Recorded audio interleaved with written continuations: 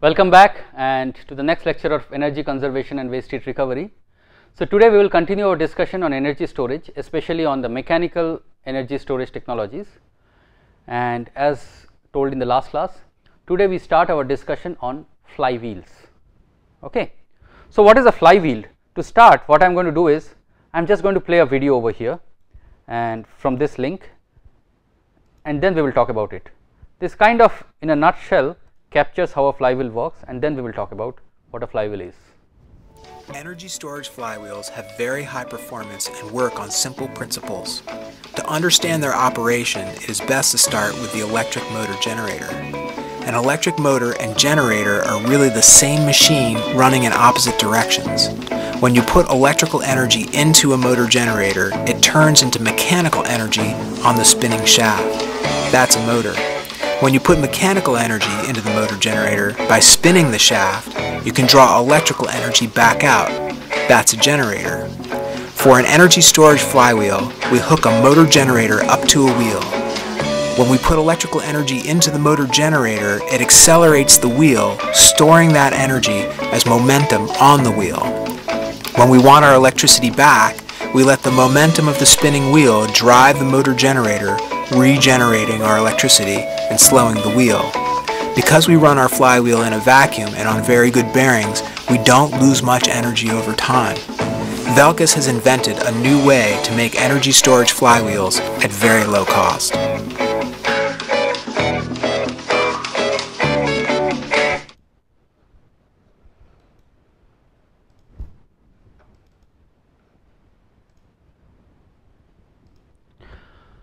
Alright, so that video nicely captured how a flywheel works.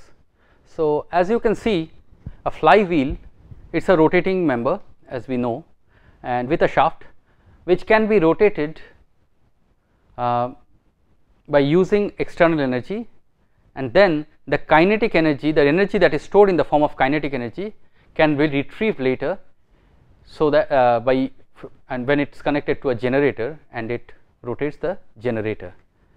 So, that is what we saw there. So, flywheel over here, as the schematic is showing, it is a rotating device, and what is happening is it is connected to a motor generator set. Okay, it is the same machine. The way you operate it, it can act as both as a motor and a generator. When we actually supply external energy in the form of electricity, it acts as a motor, and that imparts energy to the flywheel, and the flywheel starts rotating. And then if we now somehow are able to maintain this rotating motion of the flywheel, and later on use that rotating motion and the kinetic energy due to the rotating motion and connect that to a generator, then we would be able to extract electricity out of it. Okay. Now, both the input and output to the flywheel, because we are using a motor or a generator, has to be in the form of AC or alternating current. If you want to have the final output in form of DC, or our input electricity is in the form of DC, we would need an inverter or a rectifier, as the case may be. Okay. So, this is essentially what a flywheel is. Okay. So, let us quickly write down some points on flywheel.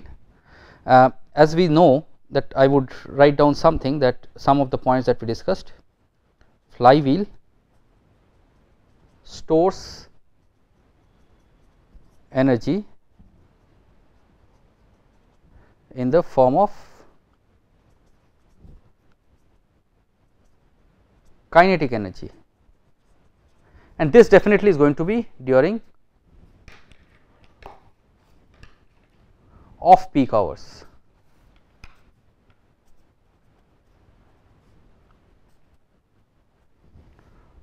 Right, and the stored energy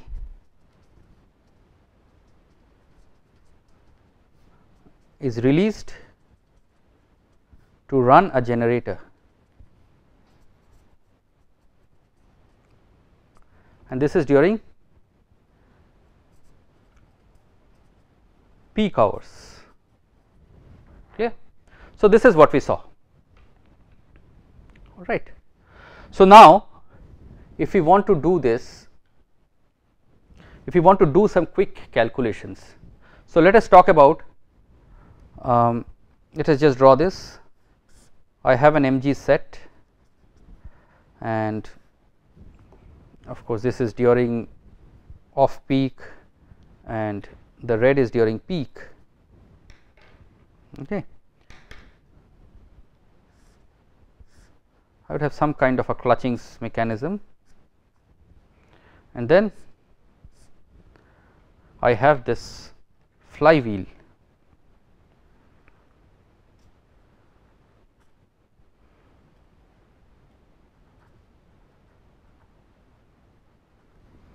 And this fellow is rotating. Okay. So, then what happens? What is the kinetic energy that is stored? If I write it as E k, it is going to be half I omega squared, where omega is the rotational speed, angular speed. What is its unit? Radians per second. Yeah. What is I? I is the moment of inertia,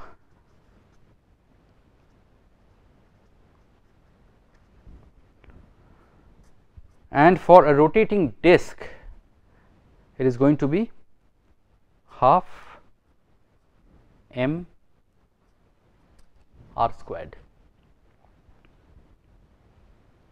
Clear? So, this is what I am showing here also in the flywheel calculations on the slide. As we can see here, we have the kinetic energy as half I omega squared, and for a cylinder, so for a solid cylinder or a disc, it is half m omega squared, where m is the mass of the flywheel. Okay. So, if you look at this, what are some of the points that we see directly? If we want to store a lot of energy, I can do it in two ways. One is by increasing the angular speed. Okay. So, therefore, E k is proportional to omega squared is proportional to I. So, if we need to store a lot of energy, we want high omega and we want high I. Clear? Now, for high omega, okay, that is good. So, if we need high omega, then what happens? The good thing is it goes as omega squared. However, we do not need, if we have a very bulky flywheel, it does not help. Okay. We would rather not have a very bulky flywheel, we would like to have it lightweight.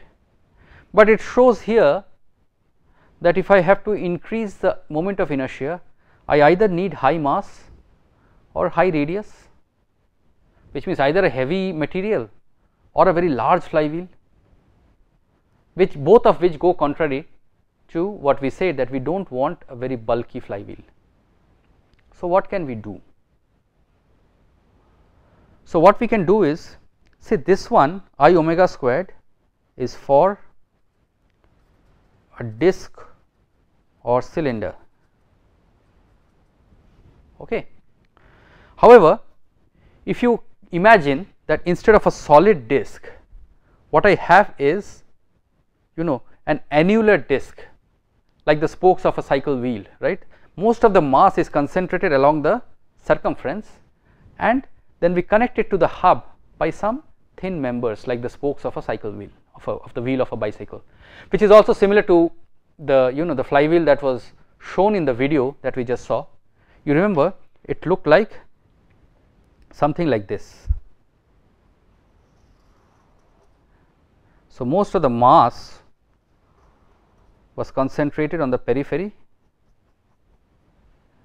There was of course a central hub, and then there were connecting rods like this.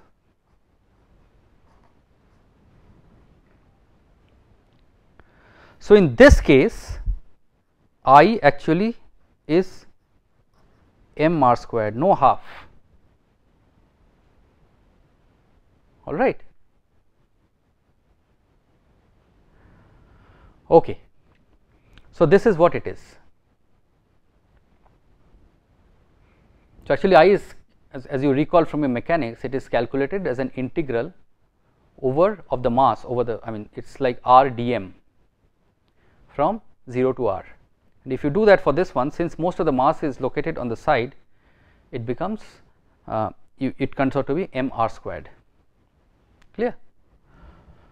So, if we do this, then what happens? By without increasing the mass or the radius, I directly doubled my moment of inertia. Okay. So, I would say is then here go for construction or design with mass concentration on the outer periphery. It's possible?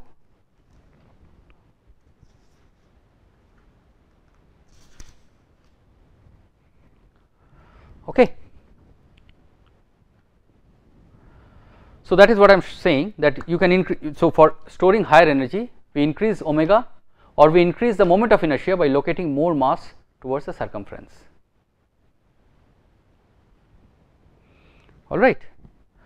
Now, what are the kind of omega or the angular speeds that we are talking about? If we talk about RPM, flywheels can easily rotate at RPMs of about 30,000, even 50,000.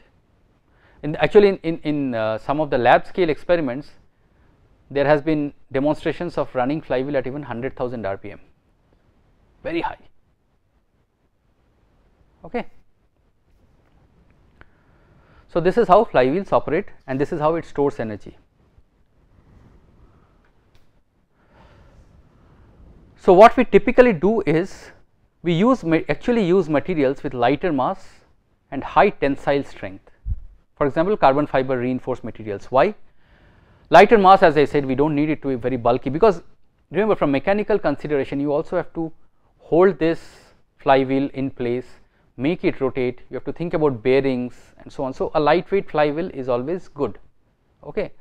Even if your mass goes down a little bit, what we can do is we can concentrate that mass, as we just discussed in the previous bullets, we can concentrate it along the circumference and go for a higher angular speed, which I said is possible.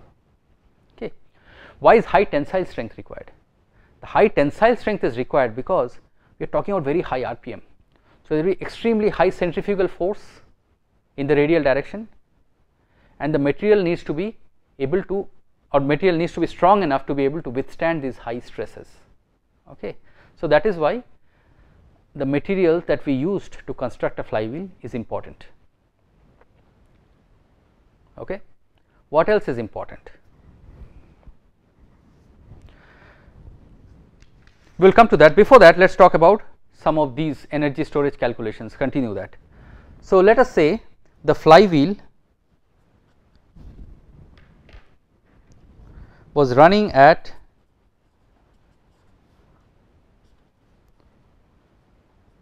initially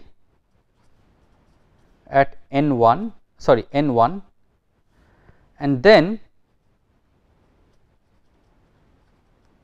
accelerates to n2, and this is during the off peak hours. So, then what is the additional energy stored, right? It is half I omega 2 squared minus omega 1 squared, clear. Now, remember what is omega? 2 pi n, n is revolutions per second or 2 pi f frequency. If it is RPM, if n is RPM, then it will be n by 60, but so n is revolutions per second, not RPM. Okay. So, if this is the case, and let us again consider I is half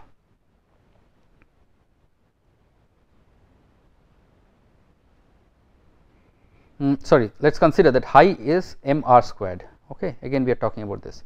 So, what I will write is half m r squared, were we using capital R or small r? No, small r, sorry. Okay. Half m r squared, and then this will be 2 pi n 2 squared minus 2 pi n 1 squared. So, I can write it as 2 pi squared m r squared n 2 squared minus n 1 square. Okay.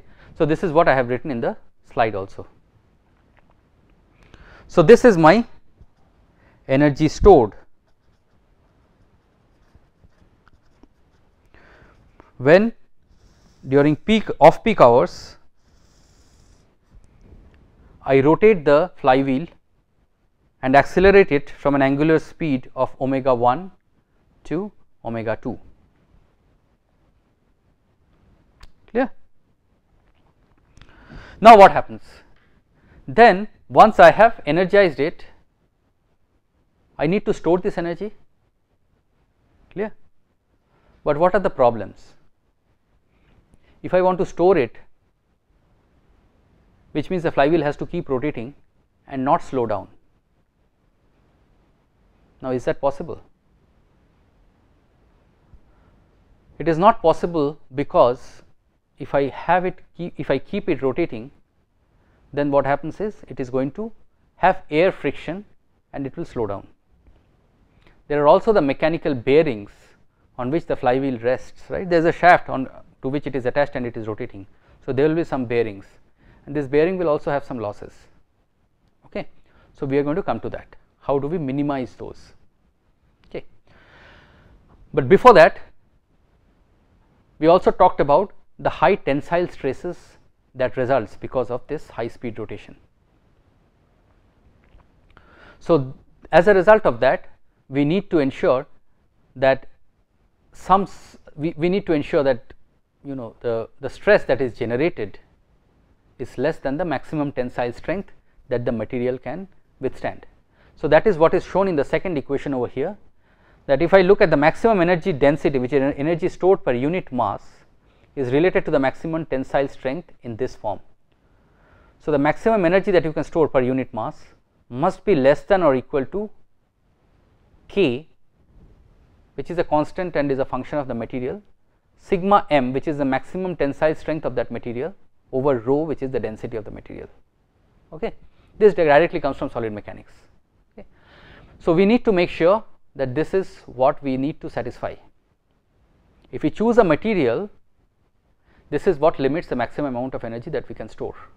Otherwise, the material is going to disintegrate, because during the rotational motion it will not be able to withstand the tensile stresses. Okay. So, this is where the construction becomes important. The material, the spinning rotor, which is steel or carbon composite, carbon reinforced materials are used because they are strong and they are light. See, steel rotors can spin at around several thousand RPMs, but carbon composites can go up to 60,000 RPM. Clear? Let me take a little detour over here. When we talk of flywheel, one of the first applications that come to our mind is IC engines, right, as mechanical engineers. Well, the other place where flywheel is used, which these days we do not see in our houses that commonly, but when I was growing up it was probably common in every household, that was the sewing machine with a paddle. The sewing machine also uses a flywheel. Okay. So, that is a completely mechanical manual type that we saw. In IC engines, as mechanical engines, when we studied mechanical engineering, we came to know that the IC engine, the the cycle consists of 4 segments, 4 strokes. Okay. The suction stroke, the compression stroke, the expansion stroke, which we also call the power stroke, and then the exhaust stroke, 4 strokes. However, out of these 4, it is only the expansion or the power stroke that generates power. Okay. So, what happens during the other 3? So, that is where we use a flywheel. So, during the power stroke, the energy is supplied to the flywheel, which keeps it rotating, and during the other 3, that energy is extracted by the transmission system, and that is how when we ride we do not feel that, we feel it is a smooth ride, but actually the power is only given at during the power strokes.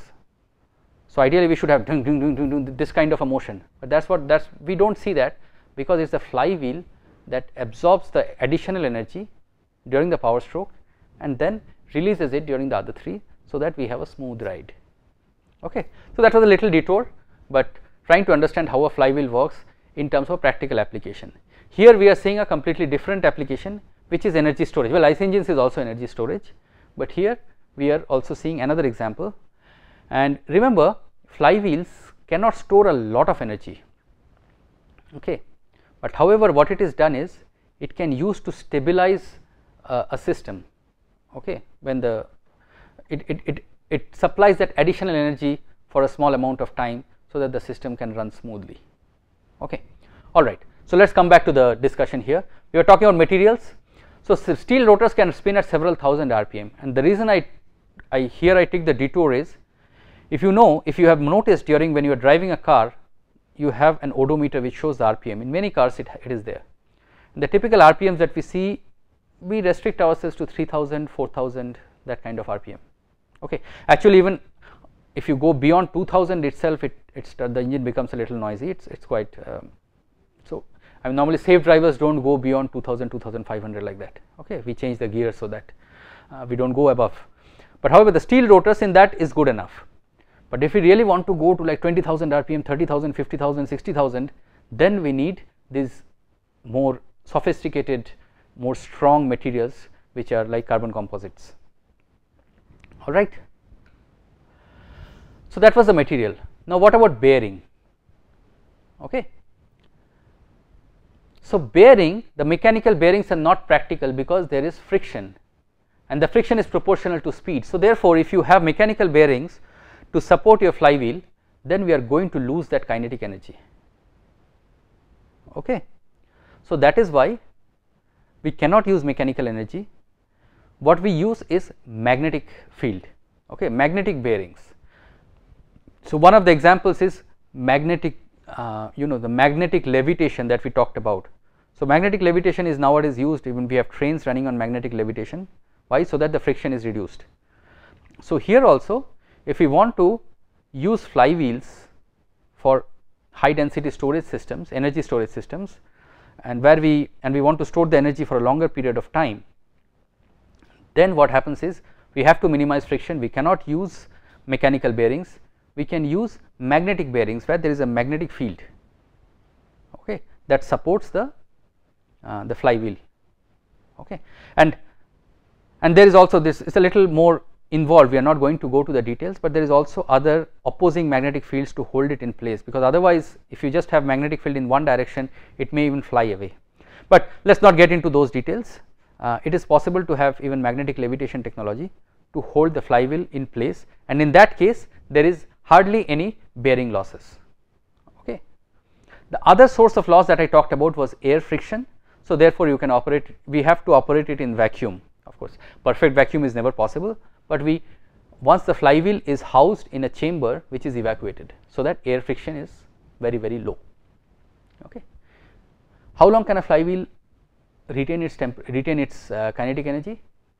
Well, if you have magnetic bearings and if you can maintain close to vacuum conditions, it can keep running for almost 6 months. It has been shown. Okay. So, the period of storage probably can be quite large if we use flywheels for energy storage. Okay. Now, the last thing that I want to mention, however, is that what if it fails? Okay. What if it fails? We have talked about special materials that can withstand high tensile strength, with high tensile strength, etc. All that is fine.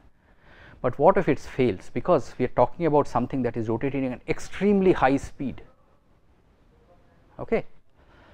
So the good thing is that the design is such that, or the material construction and design, and I am not getting into the details, but it suffices to know that the construction is such that if the material fails, if it breaks or cracks, it immediately disintegrates into small pieces.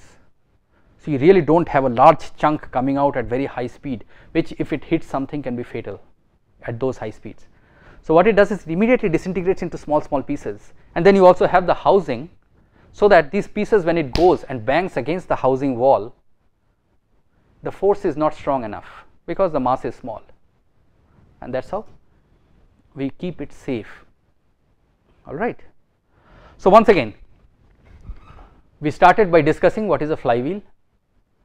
So flywheel is a rotating member which can be rotated and accelerated, or basically the angular speed can be increased by supplying additional energy, and this we do during off peak hours when we have additional electricity generation. So we use it to run a motor that supplies energy to the flywheel. So kinetic energy goes up because its angular speed goes up. Then what happens once it has reached a certain RPM, which will be dictated by the material's tensile strength, and therefore what is the maximum angular speed it can have for a given design, we will stop supplying additional power through the motor. The flywheel is housed in a casing which is typically evacuated so that air friction is minimized. Also the bearings are special, typically magnetic bearings, so that the bearing losses are also minimal. So in this scenario, when it is rotating at certain RPM, it can keep rotating, okay, with minimal loss of energy or RPM. Next what happens is, during peak hours when I need this additional electricity, I attach the shaft of a generator to this flywheel, and so therefore what happens is the kinetic energy of the flywheel is used to rotate the generator and thus produce electricity. Of course, as it rotates the generator, its speed is going to come down. So the RPM is going to fall from that omega 2 to some lower value, let us say finally to omega 1 or even lower, we do not know, and but that is how we generate, that is the amount of energy that will be released. All right. So the flywheels typically are not used for very high amount of energy storage, but it can supply high power in short bursts, and therefore it is typically used to stabilize the system and supply that additional burst of energy for a small period of time. Okay. We also talked about its construction in the sense that we typically do not have a solid disc or a cylinder, but instead go for a construction where the mass is concentrated on the outer periphery. So that way what happens is we can have higher moment of inertia, because it goes as mr squared instead of half mr squared in case when the cylinder or the disc is solid. Okay.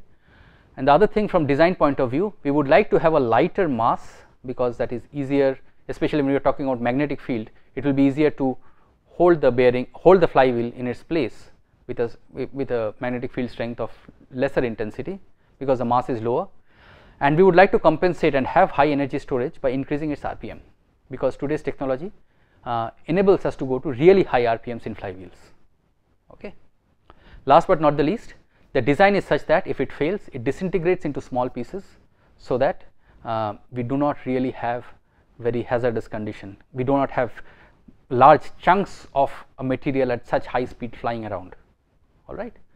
So that kind of wraps up our discussion on flywheel, and in the next class what we will do is we will look at another means of energy storage. Okay. Thank you very much.